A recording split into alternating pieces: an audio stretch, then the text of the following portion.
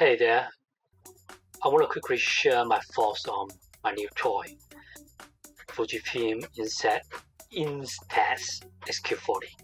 It should be instax. I've been a big fan of instant photography for over 10 years, particularly enjoy shooting instax wide films. So this is my first square film camera, which is pretty impressive.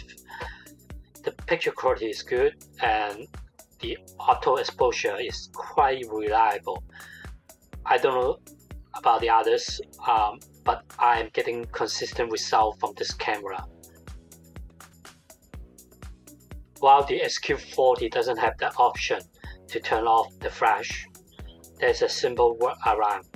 We can use our finger to cover the flash, and I'll show you why it's worth it. Now, take a look at these two pictures. One was taken with the flash on, another one with the flash covered. The one without flash turned out surprisingly good. It's a little bit soft, but I can live with that. This is just the characteristic of instant photos. Love it.